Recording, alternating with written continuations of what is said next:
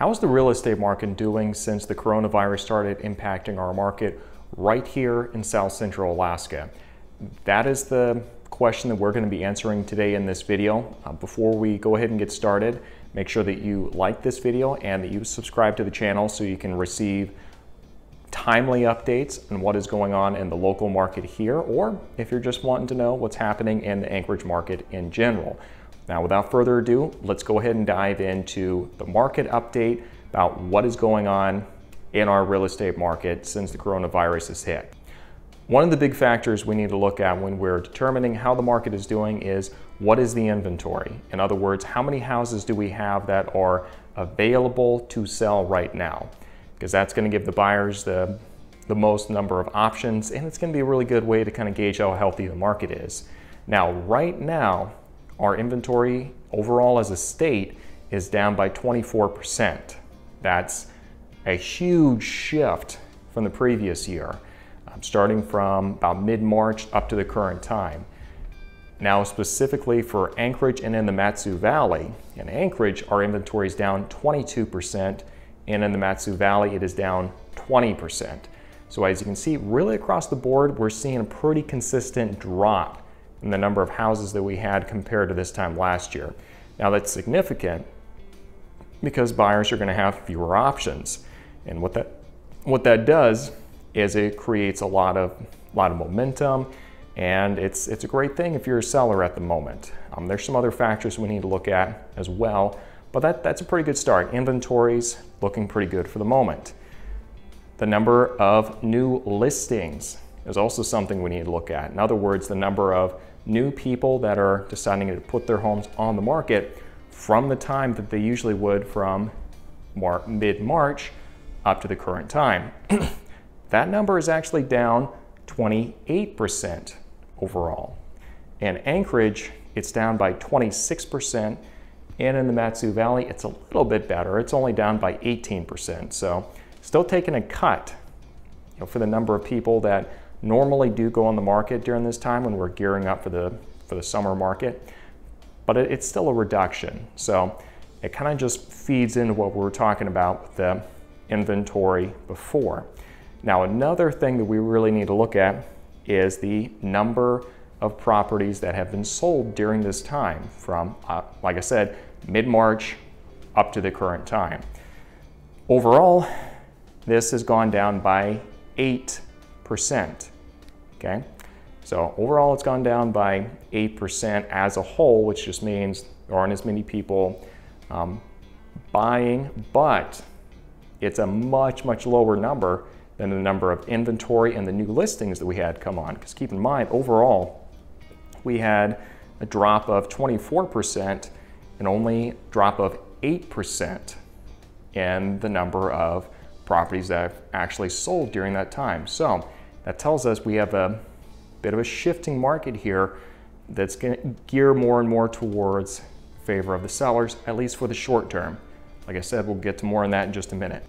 So all in all, the number of homes that have actually sold has decreased by 8%, and the number of homes that have sold in Anchorage has actually increased during that time by 7%.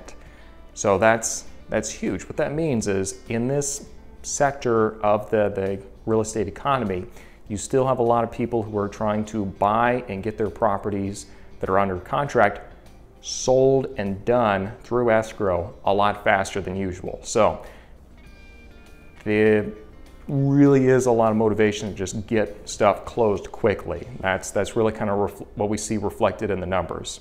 For the Mat-Su Valley, we're seeing a decrease of 10%. Okay, so that's pretty on par with what we're seeing with the rest of the state.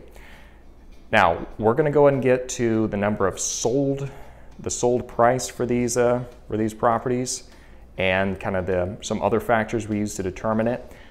In the meantime, though, if this has been useful, make sure that you post any questions you have down below. That way I can answer them, and make sure that you share this with anybody who would find it useful. Now, without further ado, let's go and talk about the average sold price for properties from mid-March up to the current time compared to the same time period last year, so we can start getting a good feel for what the pandemic is doing to the local market.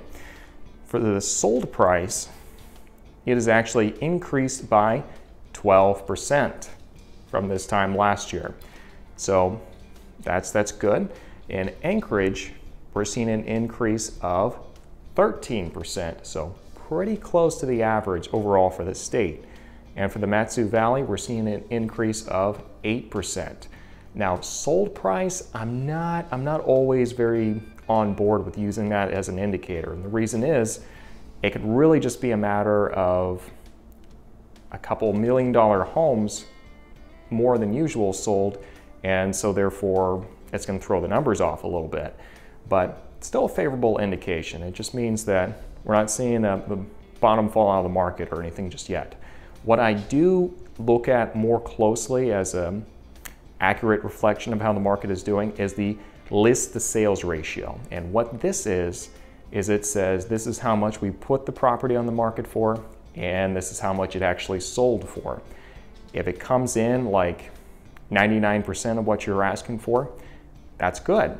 Okay, that means it's a pretty strong market. It's not going to be anything crazy where you're going to ask for $100,000 and someone's going to lowball you with a $70,000 offer and expect a good result from that, or expect that to be taken seriously. So that's good. We want to see that list to sales ratio pretty tight because it means that the market is doing well. Now overall, we're actually seeing a slight decrease overall for the state. It went from about 97% to 96%. So that's a decrease of about 1%. Now let's have a look at Anchorage and in the Matsu Valley. Okay, these are actually both maintaining right at about 99%. In some price ranges, we've actually seen that has increased from where it usually is this time of year. So overall, for the two largest real estate markets in this area, I'm not seeing any softening up of prices just yet. That could obviously change. Now, what does all this mean? Well, it means the properties are still selling. If you are looking at getting on the market, now is not a bad time. It's really not. Because what we're saying about the inventory with all the people that they're essentially keeping their houses off the market because they want to wait for a good time or wait until it feels a lot safer, a lot more stable. They are all going to be coming on the market probably at about the same time, as soon as they open the floodgates and say we're all good to go, back to normal as we can be. So all those folks are probably going to be coming on at about the same time, which means there's going to be a lot of inventory all of a sudden. If I had to make any predictions or make a hypothesis on how this is going to play out. So we're going to see a lot of inventory all of a sudden. So if you are looking at getting your property on the market during the upcoming summer period, this might actually be a really good time because we've got a little bit of a window here where the inventory is still low, the list to sales ratio is still good, and the days on market are pretty low as well. That's something we saw across the board, that the days on market was down from where it usually is this time of year. Thank you for watching. If this has been useful, make sure that you like this video, make sure you subscribe to my channel so you can receive more information like this on a regular basis. A big part of making sure that you position yourself well in the upcoming market is just making sure that you stay informed on what is going on.